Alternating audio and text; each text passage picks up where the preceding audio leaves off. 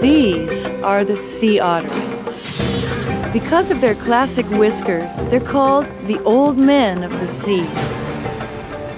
They're the smallest of all marine mammals and quite possibly the most adorable animal on the planet. Our connection to the sea otter is very complex.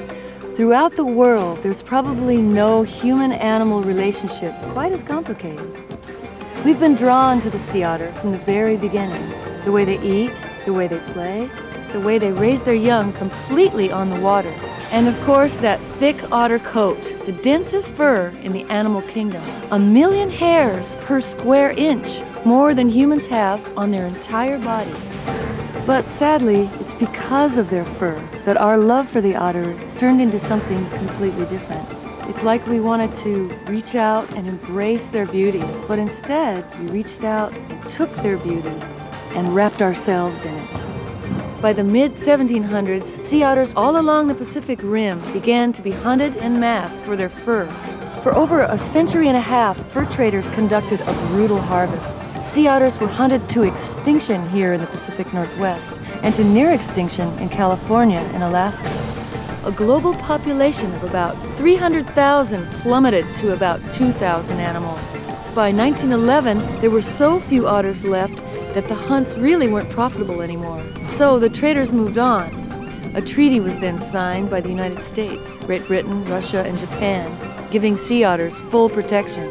But it would take generations for these remarkable creatures to recover, and they've still got a long way to go. Today we're going to visit biologists and researchers who brought the sea otters back to these waters in the 1970s, and others working to protect them from a fate worse than the fur trade, the oil spill. It's the fascinating world of the North Pacific sea otter, nature's comeback kid, the old man of the sea.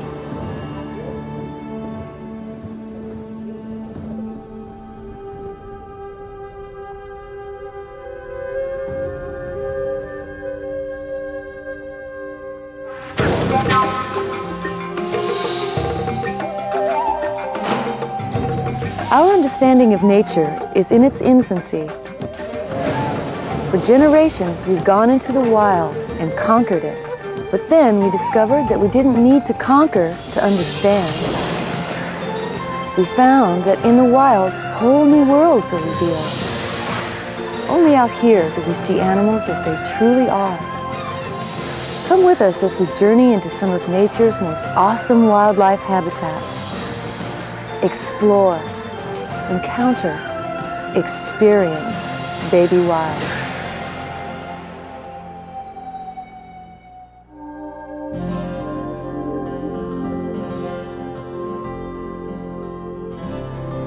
People want to know the difference between sea otters and river otters. Well, they are in the same family. Basically the weasel family, which includes skunks, badgers, and minks. But there are some differences. The river otter is only half the size of the sea otter, but his tail is much longer. The main difference is in their lifestyles. The river otter lives on land and only hunts in the water, but sea otters live their entire lives on the ocean. But there's an important thing that river and sea otters have in common. They're valuable pelts, and both have paid the price. River otters used to be plentiful along the Mississippi watershed until trappers got to them. By the 1930s, they were pretty much wiped out. And here, along the Pacific coast, the fur trade absolutely devastated the sea otter population.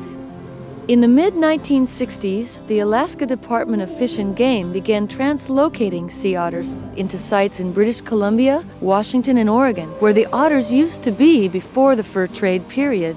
From 1969 to 1972, 241 sea otters were reintroduced into the Northwest. In Washington state, the translocation took hold. A total of 59 sea otters were brought down from Alaska and reintroduced to these waters. 30 years later, the population has expanded to about 500 animals. As a matter of fact, there's about 30 or 40 behind me right now. The sea otter has returned to the Pacific Northwest.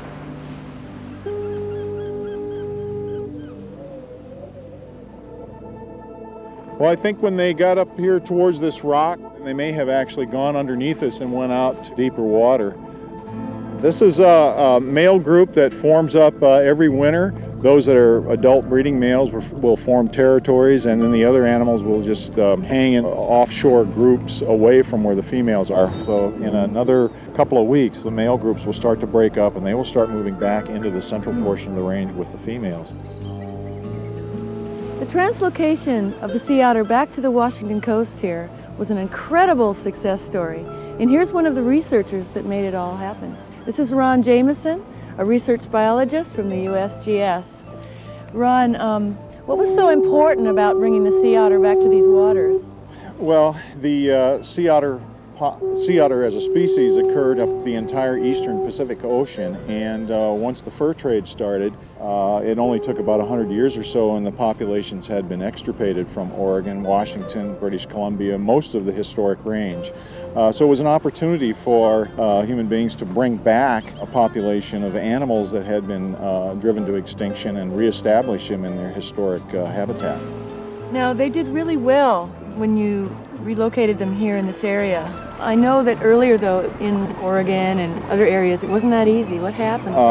In Oregon, the population was released down on the southern Oregon coast, and they did okay there for several years.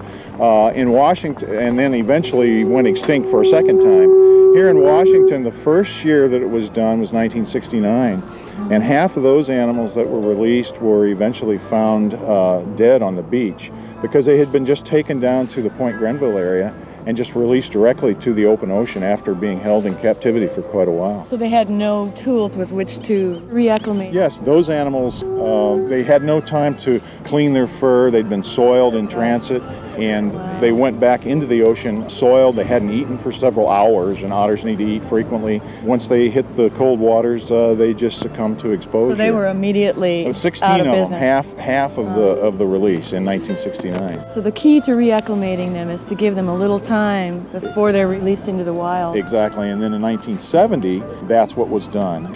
And as far as we know, the mortality was very, very low. In fact, virtually zero. So that was a very successful release. That's fantastic. Yeah, it was great. That's a way to do it. Yeah, for sure. All of the observer ships on position in the open sea. 4, 3, 2, 1. And one of the more kind of interesting things about this whole translocation program, it started because of some atomic bomb testing up in the Aleutian Islands, yes, in the mid and late 60s. At Amchitka Island, the Atomic Energy Commission had proposed to do 2 tests of atomic bombs. And they were asked if they would fund a mitigation program to translocate and reestablish sea otters in their historic range. And they did, and sea otters were translocated back to much of southeastern Alaska and Washington and to Oregon. Also British Columbia, but that was not part of that particular program. So it's ironic that it took the atomic bomb to get sea otters back to the Washington coast.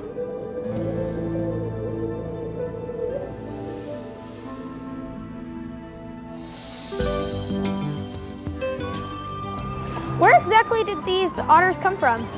These sea otters are rehab animals. They were picked up for one reason or another, and they needed a home. For example, 3 of them their moms were killed in the Valdez oil spill, so the babies needed to be hand-raised, and they came here. And the other one, Lutos, the dark one, her mom was killed in a boating accident in Alaska, and so the Fish and Wildlife Department asked us to take care of her. Is it an adventure working with them? It's a constant puzzle. You never know what an otter's going to do. You come in every day to a new surprise. They've actually broken into the back room, stolen our boots. They've taken rain gear from us. They've actually grabbed television cameras before, pulled them into the water. So you never can trust them. They're always into trouble. So when the Valdez oil spill happened, nobody knew how to take care of these animals, so they came to aquariums. And if we should lose a lot of otters, say an oil spill off the Washington coast, we need to know how to successfully reproduce them, how they reproduce, what their seasonal cycles are. And the Seattle Aquarium is the first aquarium in the world to successfully breed sea otters in captivity. So we compiled about 500,000 data points, and we threw it in the computer, and we worked up kind of normal patterns for sea otters and pups. So other aquariums can use that as well to see if their animals are doing okay. Well, way to go, aquarium. Yeah, way to go, aquarium. Thank you. Baby Wild will be right back.